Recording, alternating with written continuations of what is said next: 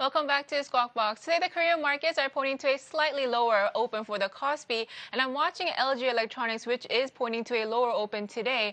Third quarter earnings came out after market closed yesterday above market expectations, even though their operating profit was down 37% year-on-year for the third quarter. Expectations had been much lower than this, so we are seeing the numbers being, positive, I guess, in terms of where they posted. But we are expecting a lower open given that the mobile division, its mobile phone division, posted losses in its earnings in the third quarter. Marketing costs for the third quarter were up for the G4, but the actual sales of the G4 were below market expectations. So I'll be watching this name. And also, in related news, LG Electronics will be selling off some of its assets. They will be selling off its entire stake in Hi Logistics to Pentos Logistics for 105 billion won. We'll bring you the opening numbers for Seoul and Tokyo when Squawk Box returns. Stay with us.